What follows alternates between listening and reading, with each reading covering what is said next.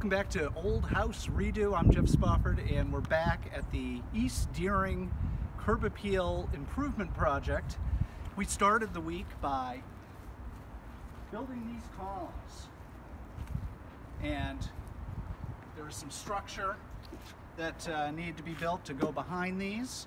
I spent some time in the driveway at the beginning of the week building those, and I'll show you that now. Just cleared enough space so that we can build our new little structure. The electricity gnomes came by and got wires through to the electrical light switches that are inside to accommodate our new fixtures. It's time to start building the structure. We need to build a pretty stout column structure behind it so that it won't wiggle and it'll stay in place. So we're going to do that now. I've cut everything to size, and I'm just going to assemble it, and then we'll bring it over and install it.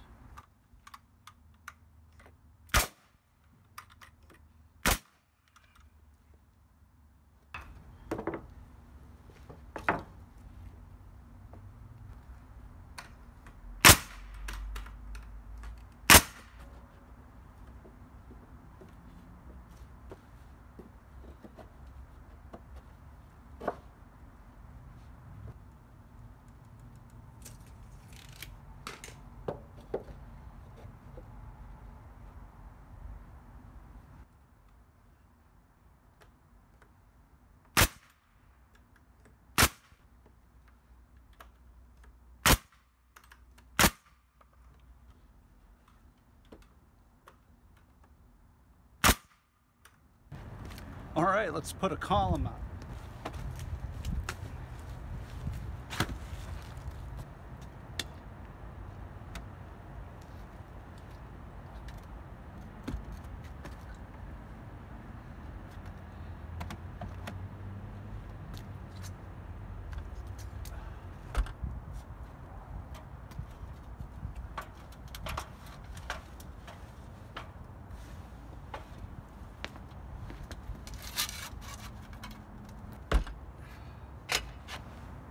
Of course, after we built the columns and got them up on the wall, the structures, we trimmed them out, and just as soon as we got all the AZEK board up, we did a little special detail here, and I'll show you that now.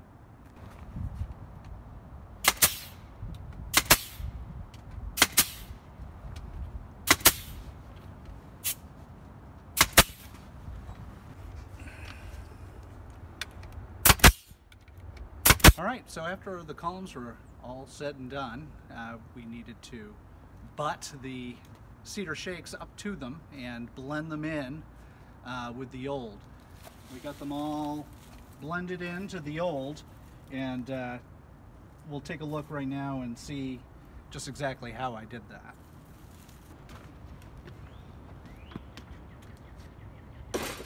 Let's shingle.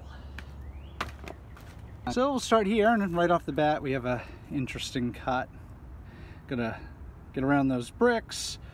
I've left this piece of trim off so that I can cut the end wherever the shingle lay. So we'll just take that off of there for now. And then we'll come up. The circles in the wall, that's from blown in insulation. This house is really well insulated. And then up here, we got another. We tuck them up under the trim piece at the top. I filled in the old light receptacles. The lights are going to be going right on these columns here. So we filled those in. Those wires have been discontinued. It's all new wiring for outside here. So let's get started.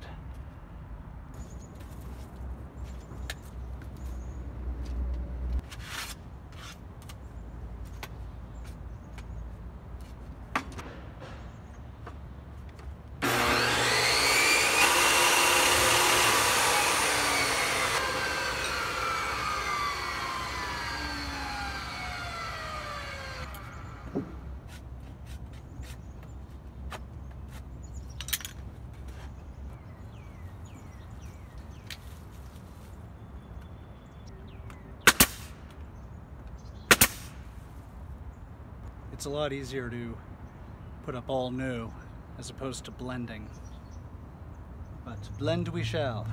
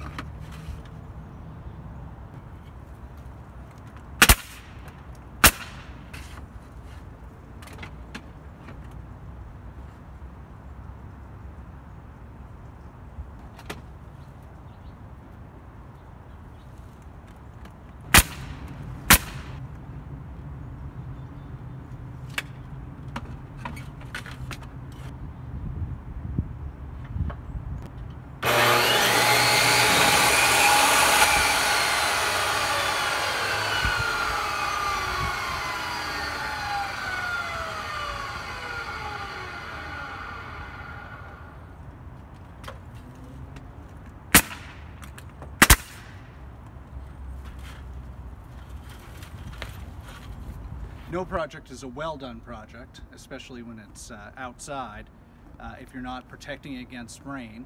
So we installed a little drip edge over the windows, and oh, that's pretty neat.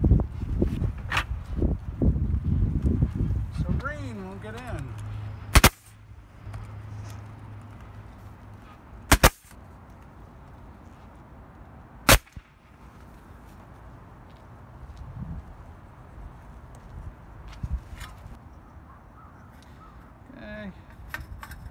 See if I can get this on the line here. Slipping around. There we go.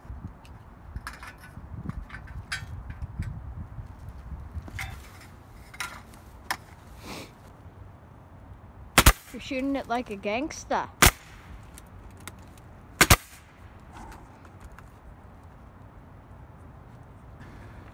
No exterior curb appeal project is complete without the details, and up here we just added a little piece of crown molding to gussy it up a bit, and in order to hide the reveal here, because it came down below the existing trim, we spent some time in the shop building these special little lentils. I'll show you how I did that.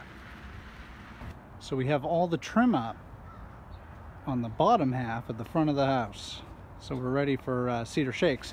There is one detail that cannot go unchecked. And we put this little piece of crown up over the 1960s edition. But it's exposed on the sides. So we'll dab that with a little primer and make a little decorative piece to accommodate that little gap. So let's go do that now. So here we have a little design I'm making. So I'm just going to make little, basically lentils, or pardon me, cornice pieces that are just going to cover up the little gap in the crown. Very light pencil, so you might not be able to see it very well. So this is just, I'm just coming up with this quick to get it so that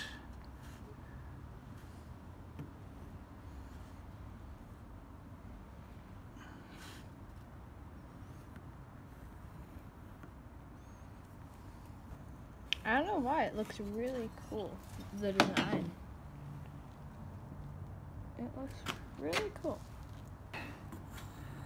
there we go, that's the line we want. So the pieces that are going to stay, that's one of the pieces and that's one of the pieces. So now we got to cut out, and I'll just shade what we've got to cut out. I'm going to cut out down here.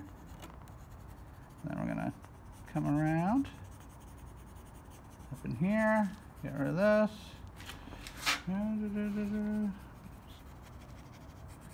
Just color it in so I know what I'm doing.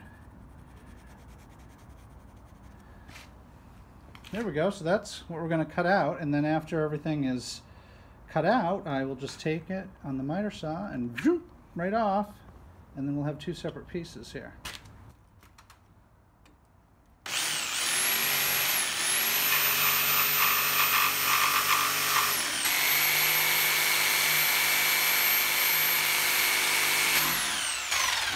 So there's a little piece that's going to go up in that corner. So chop it off. Now we have two roughly identical pieces. And believe it or not, you can sand this stuff.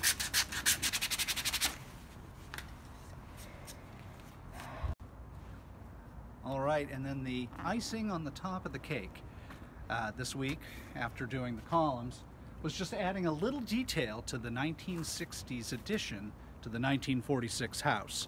Just to dress it up a bit, we put in a little diamond pattern in the cedar shakes, and I'm going to show you how I accomplished that. All right, we are here checking out this diamond pattern, and you know, to even things out a bit, we're going to do one on the other side. So I'm just going to quickly show you what needs to be done. So the first thing we need to do, all of these diamonds are 6 inches wide exactly, and the way you determine the angle of the diamond is you measure up. So imagine this is a rectangle, okay? So you have the rectangle here, and the angle is the reveal of the row you're working on. So I marked where the reveal is at each corner, and then the dead center, 3 inches of the 6-inch rectangle. Then you just mark a line and you cut the reveal. Now, unfortunately, the way the original house was built, each reveal is a different height, so I can't just mass manufacture these diamonds. I actually have to do them, you know, this is 7 1/8, this one was 6 3/4, this one's like 7 7/16.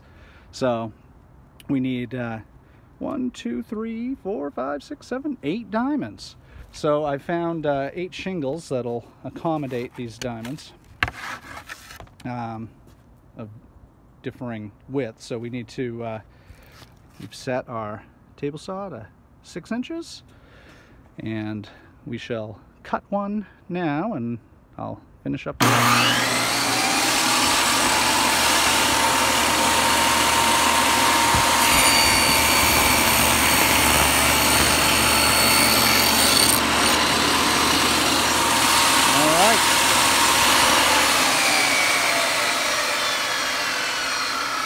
So I'll get the rest of these cut, and then we'll cut one of the diamonds. All right, now we have 8 equally cut 6-inch pieces. We're measuring again from the bottom of the shingle to the top of the reveal. So on this first row, it's 7 3/4. So on this shingle, this guy is number 1. We need to measure to 3 inches in the middle, and then to 7 3/4 up here. So now I have it marked here on the wood, and I'd love to show you how I'm going to cut that, but I have to freehand it on the table saw just to get the straightest line possible. So I'm going to do that now and show you the result. So there is our first diamond.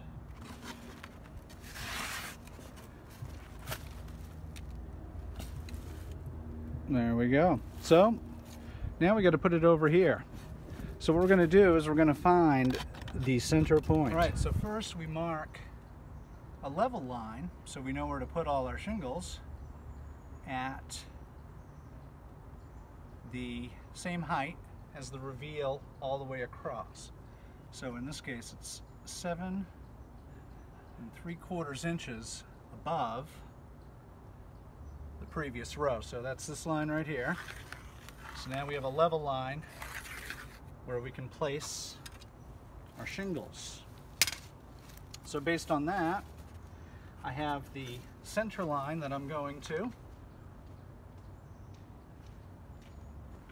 All right, so we have it level here. And now we are going to put it up with a couple brad nails. And now it's in place. So what we'll do is put regular shingles right in here and then continue going uphill. So now that I've shimmed it, the first diamond is up. I've shimmed it so it's even with everything else going on, and now we can go up the next row. Same idea. Second row now. We're going to come up, go right here, the corner of the two. Going to make sure they are level. Make sure it's right there at the bottom. It is. And we're just going to put a couple brad nails in there. Like so. Next one, it's going to butt to on this side. Put those up with a couple brads. And we'll continue our trek north. So now we're going to come and go uphill. So we're at the midpoint here, and it's just an overlay. A brad here, and one up here, and then we're going to just wrap it around. So put one right up in here. Staple this to the building. So there we go. There's our overlay. And we'll just repeat the process. And the final one is up. And that is how I create a pattern in Cedar Shakes. So that's this week's progress on the East Deering cottage. We've got quite a bit done. The front facade is mostly complete. I just have to add a little piece of trim right there at the bottom of the peak, and then the front will be complete. And next week we're going to work our way around back and start the process of gussying up the back of the house. So thanks for watching, and I'll see you next time. Have you ever been to an old house and notice under the windows how the cedar shakes have one by one fallen off? Let's not do that here. What I usually do is just take a little wood glue, throw some on the back, just a little bit, and put it up.